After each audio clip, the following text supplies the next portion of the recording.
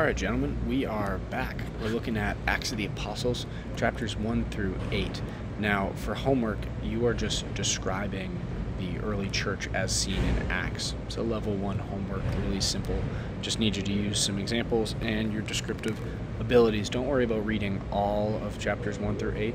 Just focus on, whatever you see fit in terms of describing the early church. Let's begin in prayer. In Father, Son, and the Holy Spirit, amen.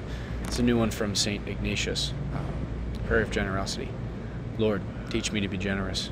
Teach me to serve you as you deserve, to give and not to count the cost, to fight and not to heed the wounds, to toil and not to seek for rest, to labor and to not ask for reward, save that of knowing that I am doing your will. St. Ignatius of Loyola, pray for us. In the name of the Father, Son, and the Holy Spirit. Amen. New unit goal, new unit question. We're evaluating the apostles' motives, mindset, and message as it applies to the first century church and today. Gentlemen, this should definitely remind you of the return period, motives, mindset, and message of the post-exilic leaders, whether that be Ezra, Nehemiah, Esther, or the Maccabees. Judith tossed in there as well. So we are looking at the unit question of what did the early church think it was up to, and how does that apply to us today? This is the period that we are still living in. It's been 2,000 years since the Acts of the Apostles, and yet we are still in the same period, and this is the last time period in salvation history. So let's take a look at it on this next screen. So we're in the Acts of the Apostles, or the age of the church. This is when Paul will write his letters. The other letters that we began the year with, Peter and John and Colossians, which was written by Paul,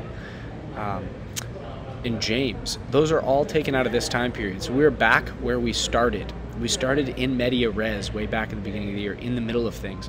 Now we're hopping right back into the middle of things, right back into history. In the same time period we find ourselves, or at least the same time period in salvation history. It starts with 33 AD, really with the resurrection and Pentecost, which we'll talk about today, and continues on until today. As you can see, there's this reverberation from the little drop of the first wave witness in Jerusalem at Pentecost all the way to the ends of the earth and the apostles' different missions. We're going to read all the way through the Acts of the Apostles. We're going to read 2 letters by Paul, Romans and Corinthians, and we are going to dive in for one day right at the end of the year into the book of Revelation. All in order to answer these questions. What did the early church think it was up to, and how does that apply today? And evaluating the apostles' motives, mindset, and message as it applies to the first century church and today. All of what we've learned this year, going back to Genesis, will still be in effect and then obviously transformed in new ways through that messianic fulfillment. But it's still going to be rushing in the same direction. Let's dive in. Level 1 exit ticket today. We're starting it off simple. I just want you to be able to describe the early church. Repeat of the do now. There's going to be a lot of information, a lot of my turn, a lot of reading, but the overall bar is pretty straightforward. You need to be able to describe the context and purpose of Acts. That's the bare minimum. That is not the that is not the ceiling. That is the basic floor level. I don't want to have to hold you back with this objective. You can dive in for hours and hours and hours about the context and purpose of Acts, but I need you to be able to prove to me with explanation and examples that you can talk about the basic purpose and context. And finally, describe the early church using examples from these 8 chapters and not from elsewhere. Okay? These are key. Describe means you're using vivid details.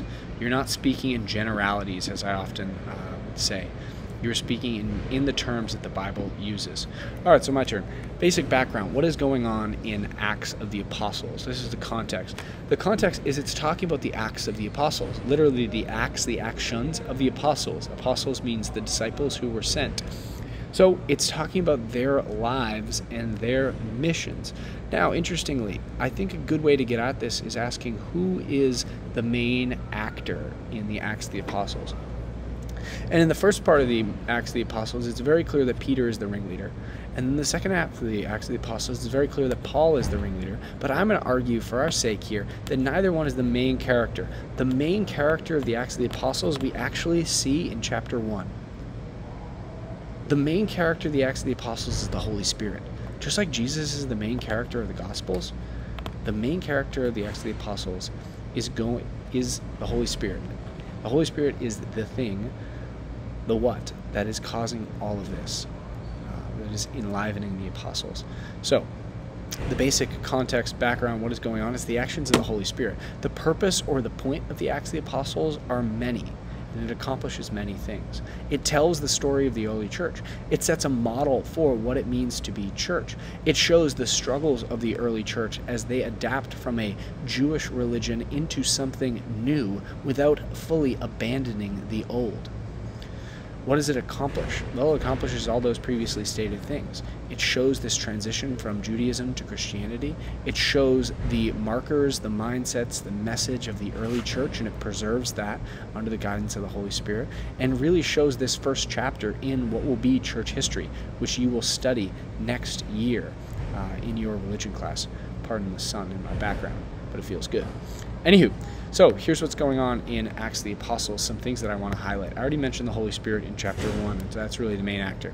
Now, Peter, filled with the Holy Spirit, is going to address the crowd, and you're going to see the purpose of the Acts of the Apostles. What the Holy Spirit desires is to spread itself, not unlike a virus that is transmitted from person to person. So when Peter addresses this crowd in chapter 2, he'll get the first recipients of the message of Christianity and the first converts.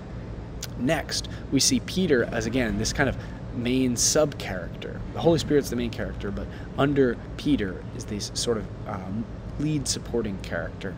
Peter will heal a man in chapter 3 miraculously under the power of the Holy Spirit using the name of Jesus. And so this clearly shows that the apostles, those who are sent, Peter and the other members of the 11, and eventually Paul, have the Holy Spirit. They're able to act in this person of God, much like we saw Jesus acting in the person of God.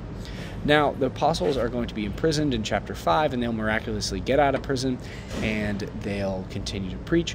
I wanted to touch briefly on one of the Jewish teachers named Gamaliel. So basically, the apostles keep getting themselves arrested and thrown into jail and beat up, and they're all excited about this because they get to share in the sufferings of Christ. And one of the people that is in charge of the Jews at the time, who's trying to figure out what the heck's going on with Peter and the rest of these guys, is named Gamaliel. And the Jews are basically saying, hey, we need to lock these guys up, we need to put them to death. And Gamaliel, one of the leaders, one of the elders, says, hey, look, if this movement isn't from God, well, then it's going to die out itself. So let's not bother with it. Let's just let it run its course. However, if it is from God, nothing we do is going to stop it, and it is going to be accomplished. And in fact, we might find ourselves at odds with God. So Luke records this, what might be called the Gamaliel principle. Leave it alone and see what happens. If it is from God, it's going to succeed. If it's not from God, it's going to fail. So that's in chapter 5. Now, chapter 7, we start to get some real action in there. Stephen is going to retell the whole story of creation and redemption in Jesus and the descent of the Holy Spirit and unto himself, and he is going to get stoned to death for this. So the violence that Gamaliel was talking about, the Jews aren't going to listen to Gamaliel. They're going to persecute the church. And that is where we meet Saul at first. Saul, who would become Paul. And so in chapter 8, Saul begins to persecute the church. So now the background of what's going on. Jesus has died and rose from the dead. The Holy Spirit has descended. And the Holy Spirit being the main character of Acts of the Apostles. Now the purpose, it shows what the early church is up to, that is preaching, what the early church is capable of, that is power of the Holy Spirit in miracles, what is happening to the early church, including persecution, but also the world trying to understand what is going on in this strange movement of new Christian people, followers of Jesus, and their resulting persecution, and finally leads up to Saul.